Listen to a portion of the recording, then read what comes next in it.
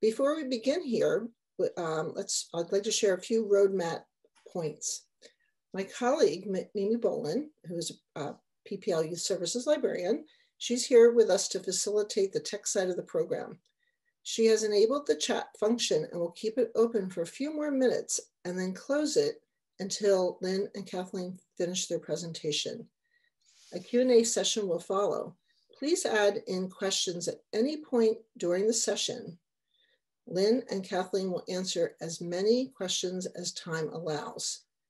You will see the function at the bottom of your screen that says Q&A where you can go in and add questions.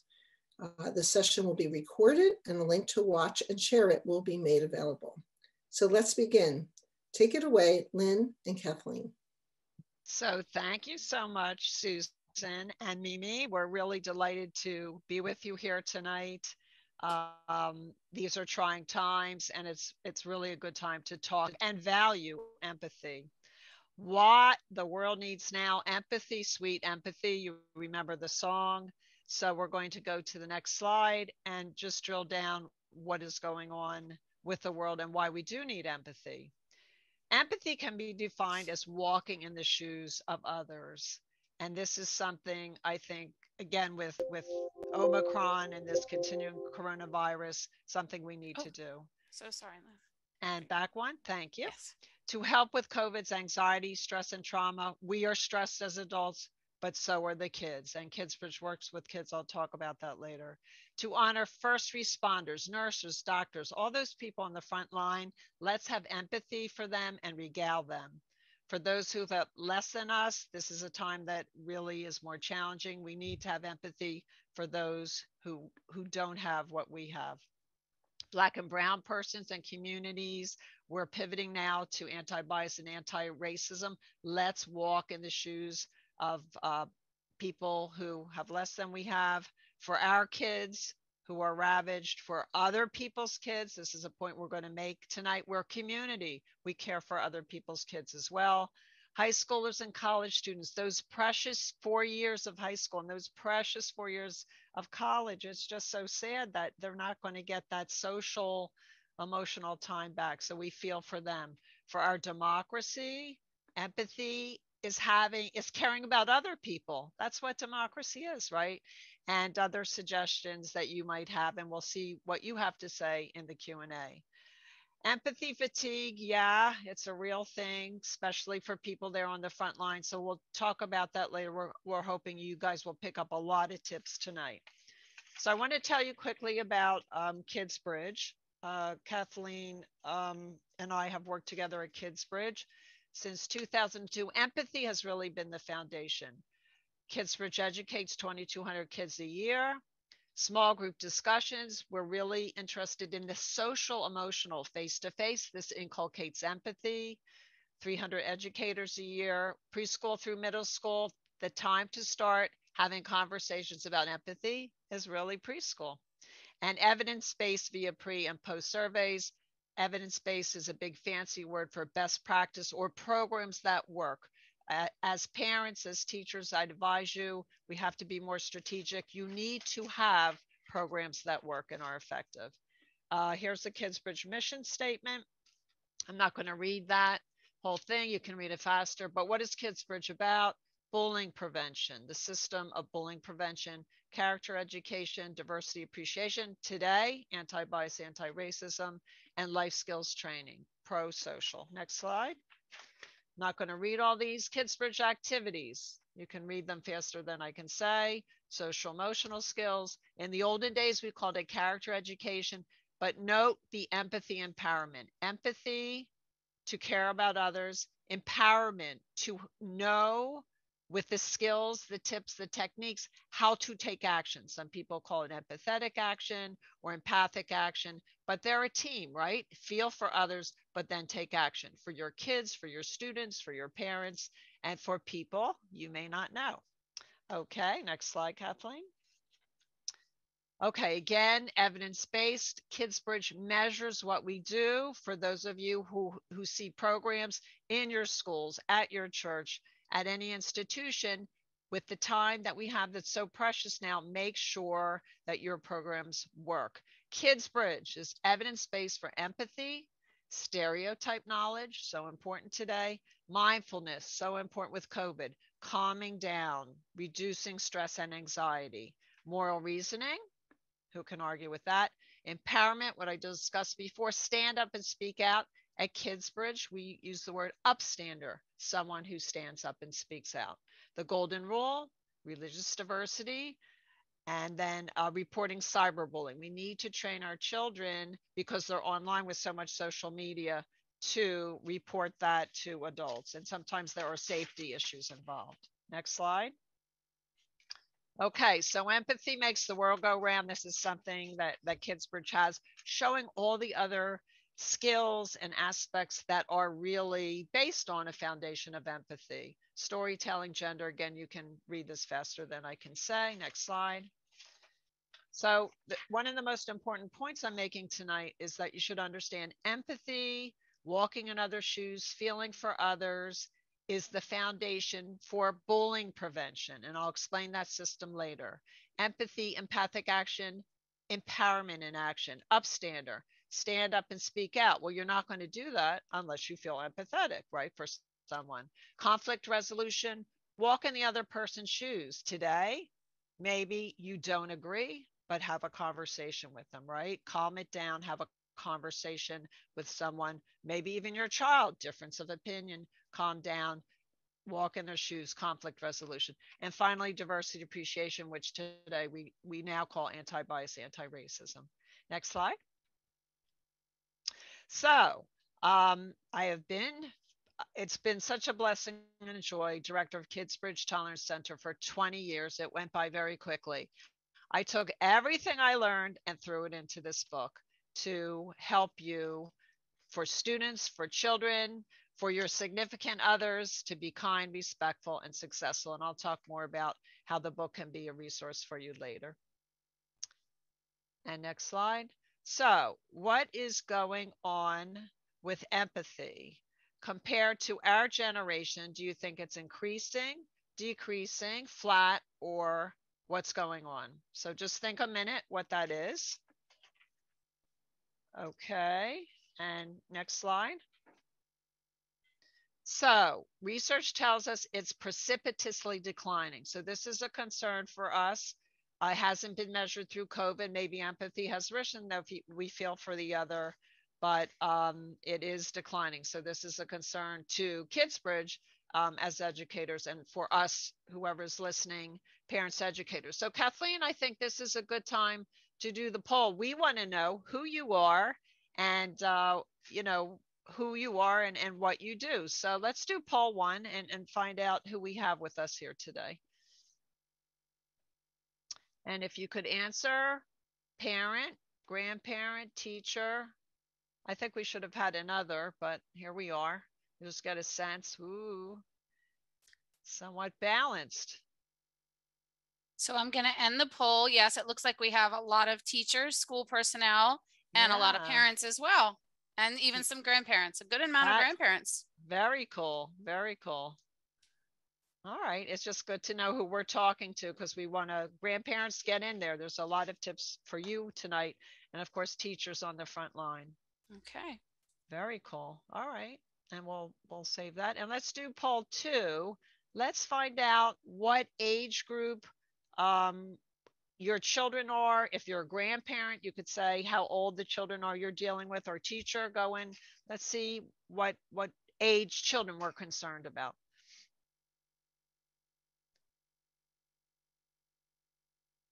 Looks like a lot of elementary, looks like across the board, a lot of 8 different ages, but a lot of elementary school and middle school, a little bit of preschool and a little bit of high school. Everybody's concerned. Okay, that's good to know. That's a nice balance.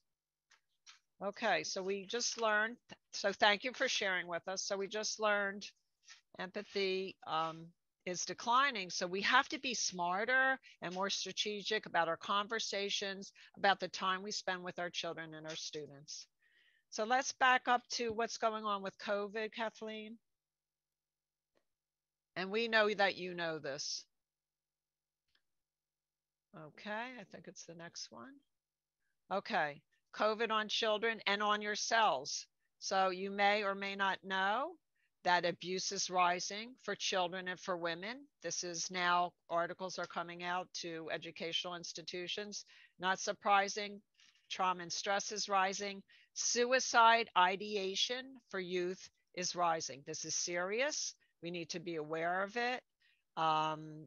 It's something that teachers are aware of, and you as parents should educate yourself. It's not the purpose of this seminar. Know what those signs are that your child is depressed. Academic losses. Let me see if I can close that. Academic losses. Kids are out of school. Kids are, forgive me, watching too much television, too much media. Losses in self-compassion. Taking care of yourself. Parents are now taking care of kids, working from home. That's very stressful. And I am hearing through the grapevine, talking to educators, that children are now increasingly rude to parents and teachers. So you may have your own theory, but I would say the stress and anxiety is stressing out the kids. I would suggest that they're probably watching too much unmanaged media. And what do they see on television, and they see on the internet and on their phones? And little kids coming into the classroom, preschool K, have not been in school, do not know how to act in a classroom. And there are challenges and problems there, even for the little ones. So we have a lot of work to do, you guys. Moving on. So can we teach empathy? So I'm not going to give you the answer yet. Kathleen, can we pull out poll 3 and see what people think? So can empathy be taught and learned? Not possible. We're born with what we're born with. Maybe a little bit we can teach. Definitely yes. What do you think? Can empathy be taught and learned?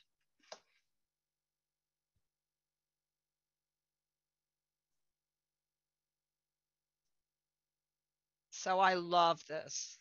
I love this, because when I started out 20 years ago, people said you can't teach empathy.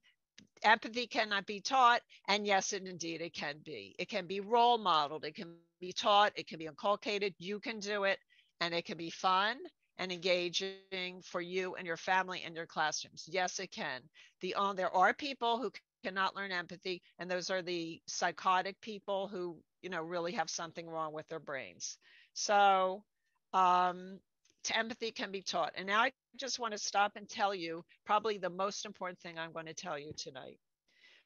When you teach, if you make a commitment 20 minutes a day, 20 minutes a week to teach others empathy, when you role model that, when you have those discussions, you, in teaching empathy, are teaching empathy to yourself. So I know a lot of you are here tonight for self-compassion. If you engage in this to teach empathy to a friend who may not agree with you, or a child or a student, in the practice of teaching self-empathy or self-compassion, there is a benefit for yourself. So that's very important to know. The last system I want to talk to you about, next slide, is empathy's intersection. So Kidsbridge does bullying, but let's reframe this. For those who bully, we don't use the word bullies anymore, okay? It's those who bully, those who cause harm. For this system of bullying and those who cause harm, we have those who bully, we have targets. We do not use the word victims anymore, by the way. We have bystanders and upstanders. Remember, upstanders stand up and speak out. Next slide. So here is empathy's intersection with the system of those who cause harm in the office or in a classroom. Next slide. For those who bully or cause harm, if we can, and we do this in Kidsbridge to teach children empathy, if we can impart more empathy to someone who's causing harm, who has no idea, isn't aware, then that's helpful. For example, I've gotten letters from kids in the Tolerance Center. I didn't realize I was a bully. I didn't realize I was making that person feel harm. If we can use empathy in a more strategic way to help that person understand that they are causing harm. In Kidsbridge, we say little bullies grow up to be big bullies. So let's start younger and teach these children how to be empathetic, walk in the shoes of others. Targets, more compassion, teach them more self-compassion. You don't have to be perfect. Kristen Neff, N-E-F-F, and I could put that in the chat, is a guru of self-compassion. I think she's the best in the country with workbooks for kids. Kristen Neff, highly recommend to impart more self-compassion to your students, to your kids, to your grown-ups. And bystanders are those who don't act, but if you teach them empathy and then the action, that's a combination, remember, empathy and then to do something, then you can create upstanders. So finally, my last slide before Kathleen takes up, who is the majority here? If you look at the system, and I've talked to corporations where they talk about people in the office, I'm asking you, and you could say to yourself, who is the majority here? Who is in charge of the system? Well, today, those who bully, those who are mean are in charge of the system. Who should be in charge of the system? The bystanders. And so at Kidsbridge and in your life, if we can get people to stand up, speak out, push back, we're hoping that in the future, we are raising a generation of children and teenagers who will stand up and speak out. So let's learn more about empathy and some specific tips and techniques from the wonderful Kathleen. Thank you, Lynn. So we are going to kick this portion off with one of my favorite authors. Brene Brown, she actually has a great new book out called Atlas of the Heart. Talks about all the different emotions that we have. But this little video I'm going to share with you, and I took this is straight on YouTube. You can share this with your kids or family members. She talks about the difference between empathy versus sympathy. A lot of people feel like, you know what, I'm going to let Brene explain it. A lot of people feel like, oh, I feel so bad for you. And that's our empathy. Let's give Brene a listen, and then we're going to dive into some tips by ages.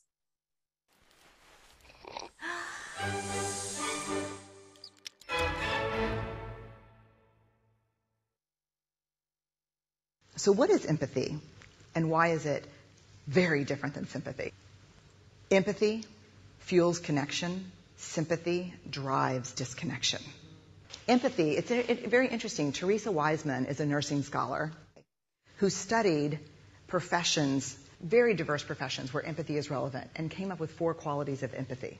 Perspective taking, the ability to take the perspective of another person or recognize their perspective as their truth. Staying out of judgment, not easy when you enjoy it as much as most of us do. Recognizing emotion in other people and then communicating that. Empathy is feeling with people.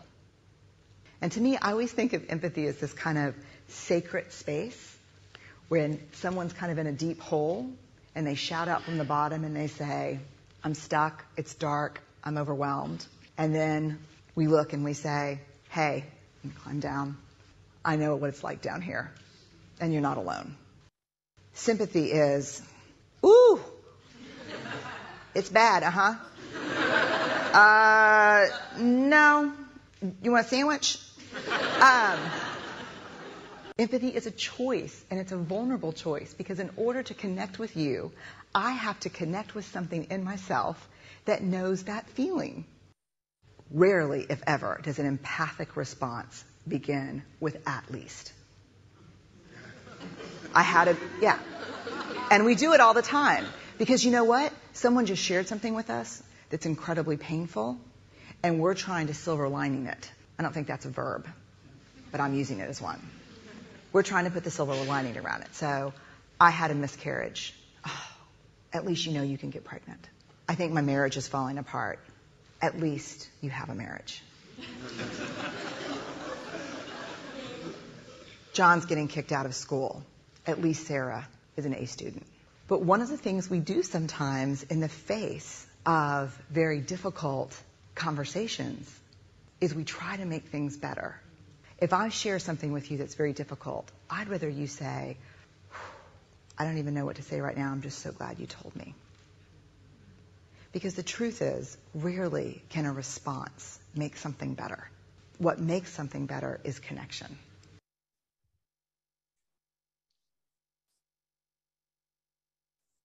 So I just love her point of view on that to sit with them in it, I think, and it makes us a little uncomfortable sometimes, but it's what really increases our empathy. So parent tips, we're going to talk about a few things. Avoid labeling.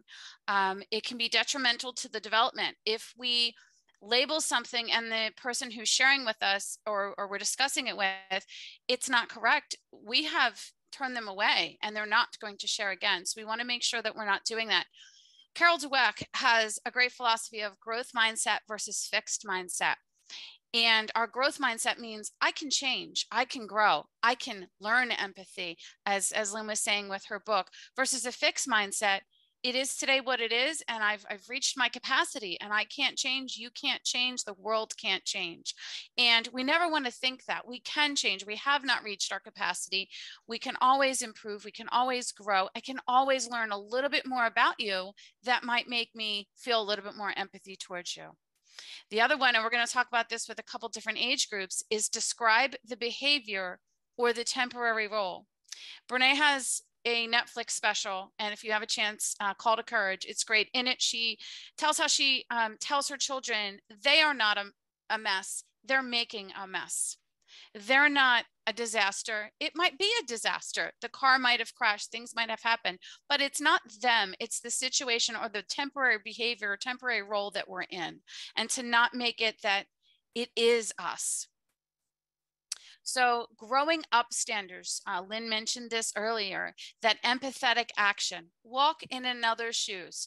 If you were to actually put on someone else's shoes and experience what they've experienced today, you would absolutely see things through a different point of view.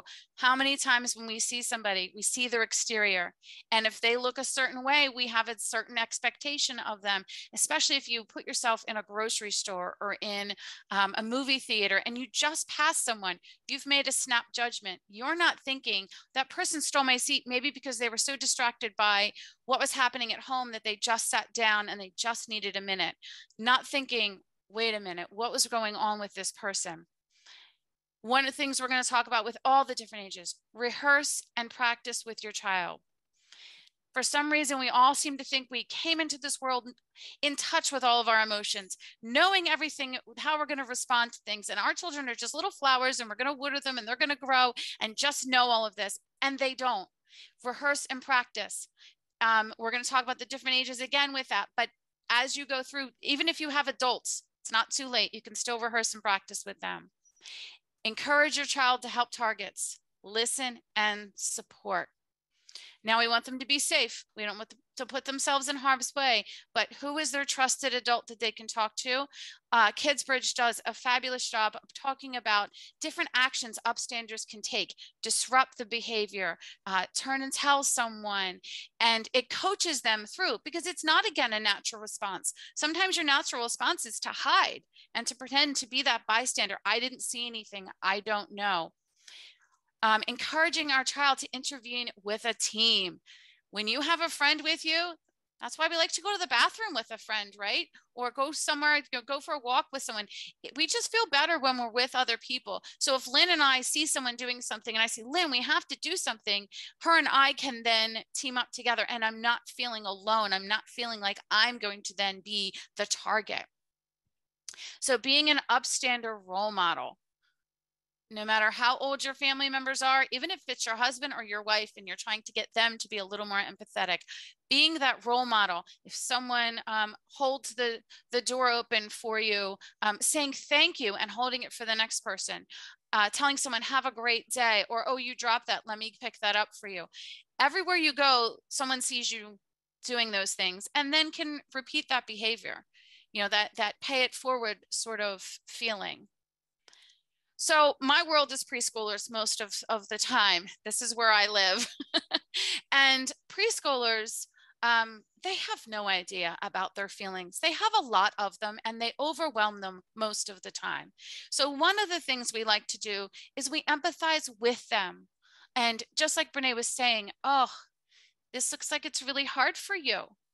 I feel sad because you're sad. Name and validate those feelings. Oh, you're stomping your feet. You're crying. Are you feeling sad or frustrated? Are you feeling, and they might say no, are you feeling angry? Because frustrated is very different than angry. Or they might be feeling sad. Maybe they had to end an activity that they really enjoyed. And they're feeling sad that they think they're not going to be able to go back to it. So helping them name and validate it. Oh, I'd feel sad too if I dropped all of my favorite cereal on the floor. Let's see if we can get you more and I can show you how to clean it up. Rather than, yep, that stinks. That really doesn't help them to feel better about what is happening. And back to the video again, sometimes we can't fix it. Sometimes something has happened that we can't fix, especially when our kids get older. But naming those feelings and saying, I understand you're sad. I would be sad too. Naming those actions, like I said, I see you stomping your feet and clenching your fists and your face is turning red. You're jumping up and down. It looks like you're acting like you're sad or angry. And talking about others' feelings. Again, you're out at the grocery store. Grocery store is a big learning space. Or you're at a park and you see another child throwing a tantrum or a mother yelling or whatever you're seeing. Talk about it. Oh, that postman looks like he's in a hurry. He looks rushed. I hope he's not feeling frustrated because he has too much to do. Or, oh, that cashier looks very overwhelmed. She has a very long line. Can you imagine how she feels? Pretend play, it's a great way to do it. They're playing with their dinosaurs, they're playing with their animals, they're playing with their dolls, whatever they're playing with. I used to make my son's dinosaurs, one of them feel sad. I am feeling so sad today. And the other one would say, what's wrong? That's pretend play with them. Make up a little scenario. No, you don't have to do it all day. We know you've got things to do. You're probably trying to work from home and take care of your house and your other children and get dinner on the table. And let's not even talk about the homework. So, but those little times when they might be playing, interjecting with them. Oh, what's happening with that dinosaur? Is he mad at the other dinosaurs because they didn't share their cave? One of the things we use at Kidsbridge, we start off all of our sessions with it. We should have done it tonight, Lynn. Our calming techniques. They're not just for kids. They're for adults. We have done adult sessions where the adults say, thank you. I am feeling such a better space now. We talk about slowing down our breath, breathing in, counting the breath, breathing out. We talk about shape breathing, making a shape and breathing as you go around the corners. Listening to certain sounds. Sometimes people like to listen to rain falling, things like that. Or we have a Tibetan sound, the singing bowl that we listen to. It resonates a sound and it just brings a peace over you. Finding those things that work for your child, whether it's counting. The shape breathing is awesome. You can do it on your cheek, you can do it on your hand. You make a shape and you breathe through it. It's a calming technique on your hand. It feels good. I can make a circle and just breathe. We have other little tidbits we use. We have little rain sticks, little glitter bottles, anything that you can do, even a special song. When I was young, I had a song I sang to myself. It was a Sesame Street song, but it helped me come back to my reset space so that I could then react calmly. Show them and include them. Preschoolers are watching you. They're like little mini stalkers. They watch everything you do. So when you're making dinner, if your phone rings and you answer it abruptly, they've now just learned it's okay to be rude to somebody when they answer the phone. But if you say, oh my goodness, I am in such a busy place right now. I'm trying to make dinner and I have a lot to do. Can I call you back when I have a minute later? Yes. Oh, great. Have a great night, and hang up. Now they've learned that you can make space for other people. And even in chaos, you can react calmly and include them in it. Mommy's feeling very rushed right now. If you could put on your shoes quickly, then we could get out the door. Let them be a part of what's happening. Then they know, first of all, they can help you in these situations. And they know that they can now take part and learn those things themselves. I love this one. Small everyday actions, not just grand gestures. I used to run a food pantry. I love when people bring their kids in and like, we're going to volunteer for the day and we're going to pack food for the homeless and the people who need this food. And that's amazing. But you don't have to wait for that time when you're going to do a soup kitchen or something like that. And that's what I'm talking about, a grand gesture. Those small everyday actions of picking up trash on the street, saying good morning to somebody walking by, telling the cashier, have a great night, those little things. Or even if they have dropped something, oh, you know, honey, you dropped your book bag. Let me help you organize it. Those types of things. We're going to talk a little bit about books in a minute, but stories that show empathy and other feelings. If you're thinking, I can't think of opportunities to talk about this, we have actual books you can read that are pointed towards discussing these types of feelings. So when your kids aren't so little anymore, and maybe the elementary age kids, they're not sitting on the floor playing in front of you, you have to poke your head in there a little bit more. Practice active listening with them and then show them how to do it. We're listening to learn. We're not listening to respond. I work on this with my husband too, so it can be done with adults. Good one. Listen to the whole thing, pause, reflect, and then respond. Whether it's a question, a clarifying question. What did you mean when you said that she ran past you in a hurry? Or what did you mean when the teacher didn't have time to answer your question? Whatever it is. But then paraphrase it back to them so they know that you understood them, that there's clarity there. We call it mindfulness. It's the calming breathing. It is taking time. I am a yoga person. I enjoy it. I do it with everyone who will come into my home and do it with me, littles, bigs, even my mother who's 80. It just gives you that, I know she can move, gives you that peace that, again, you can have that space to respond, that you're not reacting to everything that's happening to you. I love a good family meeting. I have friends and coworkers that have full-on family meetings where you sit around a table and there isn't anything in front of you, and or you might have a notebook and you're actually having like a full-on meeting, and that's amazing if you can do that. But you know what? It can happen anytime. It could happen before you turn on your favorite TV show if you watch something as a family. It could happen when you're coming off the soccer field. You know, I wanted to talk to you. Let's carve out 5 minutes to talk about our busy schedule on Saturday and how we're going to accomplish all these things. Or a conflict in the house. You know, you and your sister have been fighting a lot. Let's talk about this. It connects you to their feelings, and then they can in turn turn that outward to other people. Supporting each other, having those conversations, eating meals together, bedtime routines. Elementary school kids, they still have bedtime routines. They might still get a book read to them. They might be off reading on their own, some chapter books, but poking your head in there. I always found at night before my kids went to bed was when the floodgates opened and all of the stories came out from the day. And I could then say and ask them questions and prompt them. Well, how did that person feel when that happened? How did you feel when that happened? I would have been a little upset or scared, happy, overjoyed. Even happy feelings can, you know, learning to be happy for someone else. We always think empathy for the sadness part of it, but feeling joy when someone else feels joy, some of us aren't really good with that. And we kind of bring someone's joy down. How do we help them feel joy? Others we care about who have less. We all have someone who needs more than we do, even no matter the situation you were in. Showing your kids, listen, so-and-so needs, whether it's their kid needs a ride home from soccer, or they need some groceries picked up and dropped off, or a prescription, or even their newspaper brought up. My neighbor, I have an older neighbor, and one of the young boys in the neighborhood, when he goes by the house, he brings the mail and the newspaper up and puts it in the door so they don't have to walk out to the mailbox. That's empathy. That's caring that these people are older and might slip and fall coming out. And just those little things, showing them those things, that there are people who need us. Admiration for first responders, courage. You know, driving down the street and a police car goes by or an ambulance. My mother she was big on that. The ambulance would go by and saying, there's someone in there who's sick or hurting right now.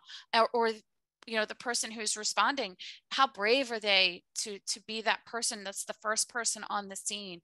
There's lots of times that we can discuss those things with our children.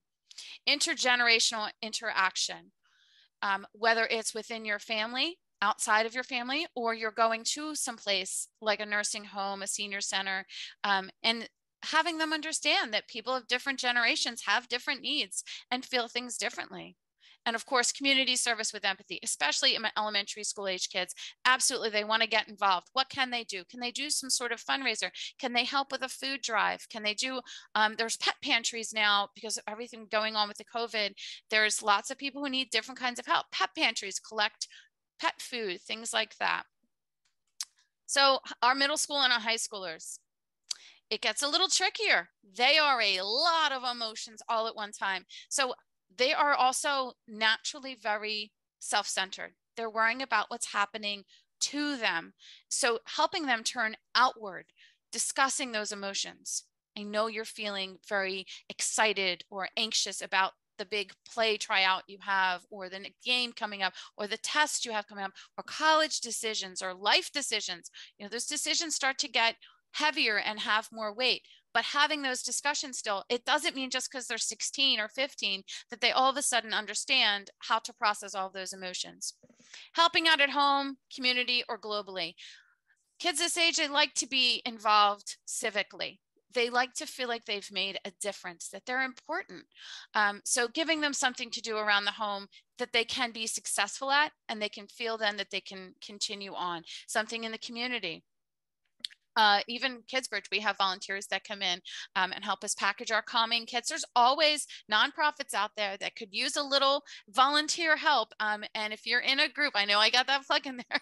If you're in a group, you can do it with friends, and it's always so much better. And globally, the internet has given us the ability to help, you know, animals, people, groups of people in other parts of the world. Absolutely help your child research that if they want to, and find out what's a good match for them.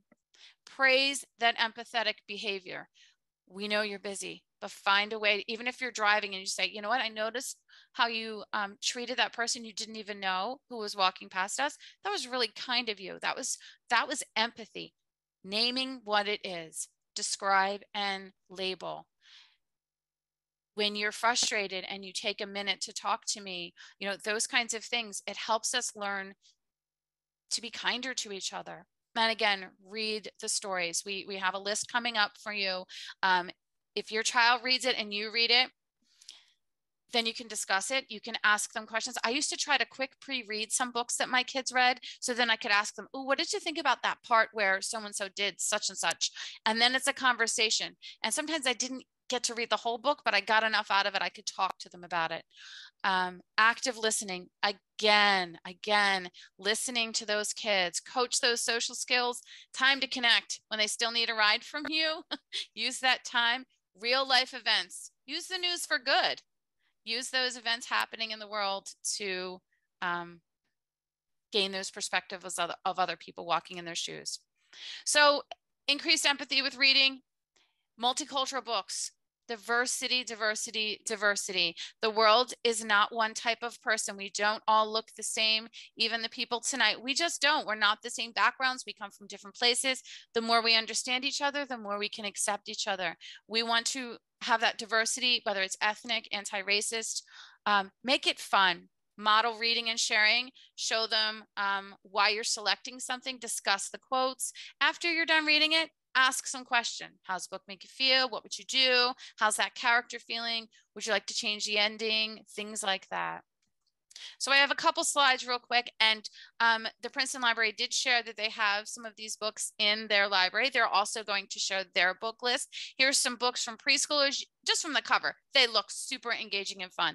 I Am Human, a book of empathy, A Little Spot of Empathy, I Am Empathetic. Empathy is your superpower. Here's an inside of one of the books, super cute, definitely engaging for littles. Books for elementary school kids, there's a workbook. Lynn had mentioned another author that had a workbook. Workbooks are good because you feel like you have some structure with it. Stand in My Shoes, keep talking about walking in other people's shoes. And middle school kids, they have some of these, you'll notice there are movies. The Wonder is a movie, Bridge to Terabithia, Charlotte's Web. They're all movies too. So if you want to read and watch a movie with them, absolutely fine. Media literacy. When you're watching with your kids, make sure you're discussing, or if you hear them watching a TV show, discuss with them, hey, that's not real. We wouldn't do that in real life, right? And if you have older kids, you can talk about what's happening in real life versus what's happening on TV. Comedies. This is a really good one. Are kids aware of a laugh track? Or are they aware of what's a reality show and what really is reality and what is really just for TV? And discussing the shows, the internet, cyberbullying, what is mean and cruel? Sometimes they don't understand, like Lynne was saying about the bullies. They don't realize that that is absolutely not okay to say to somebody, and it would be very hurtful. And we are back to the thing that started it all, back to Lynne and the empathy advantage. So thank you, Kathleen. So I know we threw a lot at you because there's so many age groups to talk about, but so that you don't feel overwhelmed, there are resources for you. So of course, there's book lists that are published. They're going to be on the Kidsbridge website and Princeton Public Library. I just want to introduce you to my book to drill down a little deeper. So I was always fascinated with the intersections of empathy with everything. So in this book, there is more parent tips, strengthening moral compasses, which I think we all know we need to do. Empathy and the media intersect, using empathy to understand media and social media, of course, which of course is on us today. I have chapters infant to 3, 3 to 6, elementary, middle, and high school, because if you have a high schooler, you're probably not interested in a preschooler. So those intersections of empathy. Of course, I talked before about empathy and bullying, self-compassionate self-empathy. You guys listening, you need to take care of yourselves first, which will make you a better parent, grandparent, and teacher. Active listening, we talked about. Empathy also intersects with gender. And let's not forget about the pets. Your pet is a natural empathy generator, but there are clever ways to use pets in a different way to have these discussions about, you know, how is your cat feeling? How's the dog feeling? And to drill down with empathy on those notes as well. So my book is in the Princeton Public Library. It's also in West Windsor Library, the Mercer County system. And next slide, resources. Of course, on the Kidsbridge website, we have, when COVID started, we created 70 free face-to-face social emotional activities you can do with your family, with your classroom, with your, as Kathleen and I suggest, your spouse or significant other. And then of course, Kidsbridge now is zooming into classrooms, into youth groups, teaching social emotional skills, empathy, and empowerment. Until we can get back in the classroom, our programs are Zoom and Google Meets. So we thank you for joining us tonight, that with your interest in empathy and making the world a better place for all of us, those we know and those we don't know. And Kathleen would be delighted to get some questions in the Q&A. So we're happy. We're here till 8 and happy to answer any questions you might have. So I see the book lists are in the chat, and in the Q&A, there's a couple of suggestions to us, some good suggestions for our polls. So I thank you for that. And then one person wants the data source on the slide. So we'll take that into mind for the future. Here's a good question, Lynne. How to deal with coworkers who lack empathy. I think they go along with the spouse, right? Yeah. So it's not funny, actually. I do talk to corporations, and I go in to present about kids, and the last 10 or 15 minutes are how to create empathy with your coworkers. So it is challenging. So of course, with calm at lunch, a place where you can have a conversation and listen to each other. Sometimes active listening, you have to really listen perhaps longer than you would naturally want to, but to reflect on that. So I would say there are also many books about empathy in the business workplace. You could read those as well. But I think the fundamentals of the resources we provided will help you. I will say, if there's a safety issue or an abuse issue in the office, you need to go to the HR department. However, one of the techniques we shared with you, you don't have to go it alone, right? So here's this coworker who lacks empathy, and you're a little nervous sitting down with them, what Kathleen and I've said before. And hey, this is how we coach the kids. Get a friend, get a couple of friends. Is blah, blah, blah, is rude or a bully, that get a group of people together and try to do an intervention in a way that the person is not overwhelmed, but can realize, I didn't realize I was bullying you. I didn't realize I was mean. I didn't realize I was undermining you. So power in numbers, guys. Don't feel you have to go it alone. It's less stressful, but safety issues, HR for sure. I hope that's helpful. Kathleen, you want to add anything to that? I think I would add some of the techniques that we talked about with kids, naming those emotions. Oh, it sounds like you're very frustrated with what's going on at work. And you talk about it a lot. And that growth mindset versus fixed mindset, if you Google Carol Dweck, she has some live things that you can on YouTube, and if you want to just do a quick listen, but she talks about how to kind of help someone who might be in that fixed mindset. And if they lack empathy and they're an adult, chances are that's where they are. They're stuck, they're angry, they're stuck, and they need a little bit of convincing that they can open up and they can learn and they can grow. A lot of times people without empathy, they don't like change. Yeah, I would echo that. Carol Dweck, D-W-E-C-K. Is a psychology professor at Stanford University and created this concept of growth. Like, we're all changing or growing. Maybe adults change slower than kids, and the kids are changing so rapidly. But do Google that or check that out, Carol Dweck. She really is an inspiration to both of us. So Kathleen, I'm going to let you take the last comment. Sadly, these are co-teachers at preschool. You're the preschool expert. Oh, I didn't see there was more questions. I'm scroll down. So Robin asks, co-teachers at preschool, it sounds like they are not as empathetic to the parents and the children. You want to take that one? Yeah. So I'm a director of a preschool too. So I deal with co-teachers all the time who are not friendly to each other. And I have had those conversations with them, just like we do with the kids. And I will say things like, it sounds like you're pretty frustrated with Susan. Tell me what's happening. And I will do small groups, pull them both in and have those conversations with them. How does it make you feel when I had two teachers recently, the one said, she never tells me, and I'm a big fan of never always, don't say those. How many times did she not tell you she was leaving for lunch and you thought she was still here?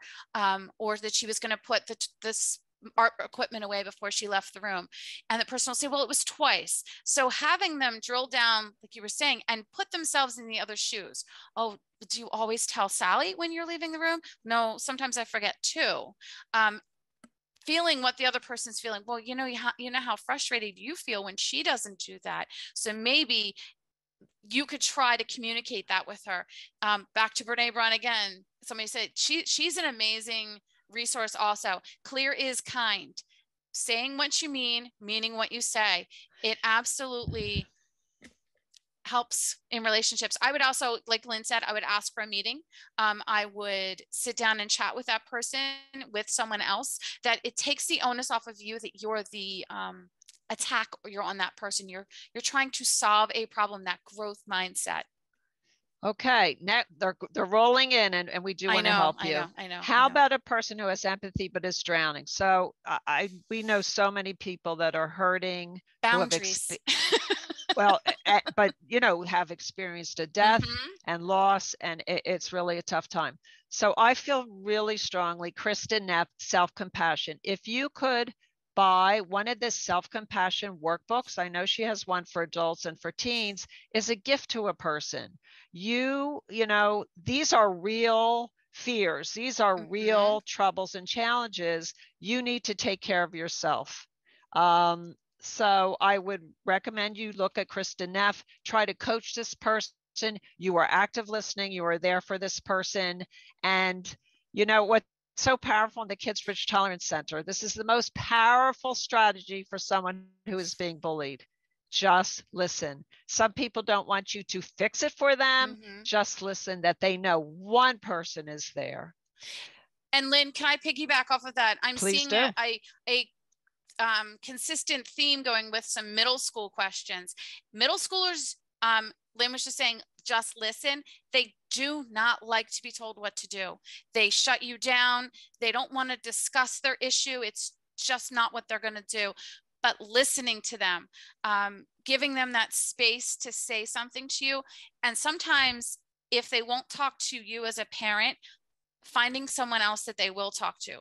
Is there a youth group leader, a coach, a teacher that they're friendlier with or feel connected to? Sometimes talking to someone else is the space they need. It's that growing from their parent, that independence. And sometimes we as parents want them to be that 6-year-old who wants to sit and tell us that Susie was mean to them on the playground, and your 11-year-old just isn't in that space right now. So recognizing that. So middle schoolers are tough. I've had 2. I'm an empty nester now. And so usually, how was school today? And you get a grunt, right? You get nothing. So research tells us that middle schoolers are listening to their friends and their peers, and they are not, they're sort of listening to us, but not, they're more listening to their peers. So you need to find a time or an activity, a commonality. If it's not at the dinner table, a nature walk, sports, what are the 2 things that you have in common? And you're walking down the road, and a more natural conversation transpires rather than how was school today and what are you doing? So one thing I have on my dinner table is a box of questions, and you can buy these, which are just sort of like questions about what's your favorite this, what do you think about that? And they're sort of prompts. We call them prompts in education, that you're prompting, not talking about the problems and issues and troubles, but you're getting a conversation going. So think of some conversation starters for you. And I think these little boxes are online. So and I know you can Five Below has some items like that also. Yeah, and they're like $3. But there's also some comments about people who are empathetic and who are overwhelmed. And we talk a lot about the calming techniques for others, but especially for an empath.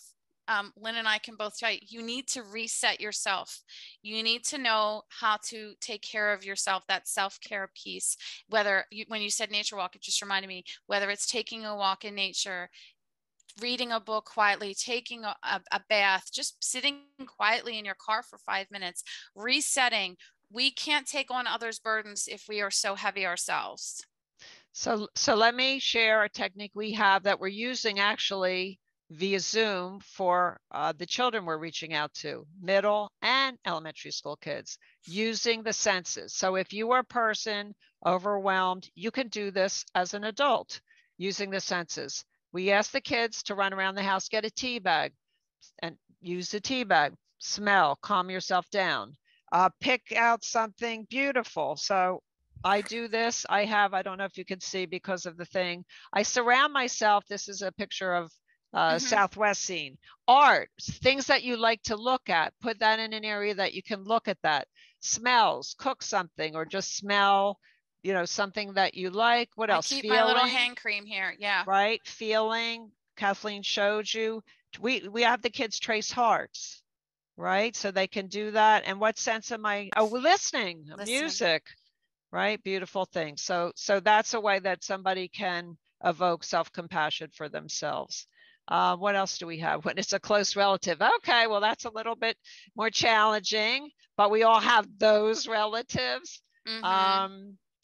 Sometimes, you're going to disagree. So seek for the commonality, seek for something that you both enjoy together. Some people are just not going to change their minds. We try to evoke empathy, try to walk in their shoes, but also you could say, I think in a non-threatening way, I would like you to walk in my shoes. This is how I'm feeling now. I feel. Kathleen, can you build on that? Yeah, no, absolutely. Absolutely. I think it's okay to say too, that sounds really hard. And it's heavy for me to hear this. And I need to express how I'm feeling. Those I statements, you're not saying that what you're feeling is wrong. You're just saying it makes me feel this way when this happens. I'm also thinking someone else had commented, it's hard to practice that self-compassion. I think this goes with this, especially in the bad emotions. And you don't have to go there with someone. If someone shares something and it's that they're very angry or frustrated, or you're sensing it or seeing it, you can say, go back to that Brene Brown video. That looks really hard. It looks like you're in a really hard spot right now. You don't have to fix it, and you don't have to accept it, or that you did something, that you're the cause of it. I think we have to be careful with that how much we take on. So we have to help this public high school teacher. So Yes. Kidsbridge is zooming in to Trenton, and some of the classes are, the teachers are stretched very thin. They might be teaching in person while teaching remotely at the same time. So we hear you. So these kids are very stressed and anxious. The ACE scores, which is adverse childhood experiences scores for trauma, are going up. And Kathleen, you can think too, but what I would suggest is to start the day with something fun, engaging, have them want to come to the classroom to either share something about themselves, although high schoolers may not want to share. You could try the census thing or a game or something that lets them let the stress out. I mean, we actually have like volcano breaths, and the kids are moving and jumping up and down to get the yayas out, and they like that. But it's nice to strike a chord that you care about them and to let them just that energy let it out. Maybe diaries, because the kids are really stressed. They could share or not share. Kathleen, you have any ideas? I'm thinking music. High schoolers, I'm thinking music. Something that connects them. You know, jazz music. When I taught sixth grade for a few years, literature, and I used to just play music in the background to set a mood. You know how, you know, you can be in a really bad mood and you just hear certain kinds of music and it relaxes you or energizes you. When I walk on the treadmill, I listen to really crazy dance music because it gets me going, you know, even if you're tired. So finding some music and asking them for input. What would make you feel calm when you get to school? Sometimes what we think as adults, again, put yourself in their shoes. What would make you feel calm? Maybe it's 5 minutes of just silence where they can just sit in peace, because all the time we've spent in our houses in the last 3 years, there hasn't been a lot of quiet in my house. I don't know about your house, but there's been a lot of people in my house. One more tip for high schoolers, middle, elementary is drawing. Yes. So I just saw on PBS this wonderful teacher that the kids really look forward to her. She makes it fun, really, guys. I mean, don't forget the fun. Drawing, you know, 5 minutes or 10 minutes of doodling, sharing or not sharing. We don't want to force kids, but drawing, music, and we hope those suggestions are helpful. Shout out to the teachers. Oh my goodness. Absolutely. It's so hard. Thank you so much. You really are on the front line, and you're creating our future. So we, Kathleen and I teaching, really, really appreciate what you are doing with empathy, a lot of empathy. So I think that brings us exactly to 8 o'clock. Please don't forget the resources and the tips, and I'll throw it back to Susan Conlin, Princeton Public Library. Thank you. Thank you. What a wonderful program. Thank you, everybody, for joining us tonight. Lynne Azarchi, Kathleen Megahan, thank you. Great presentation. We look forward to working with you again in the future, connecting with kids, families, teachers, and our community. Have a good night, everyone. Good night. Thank you. Be well.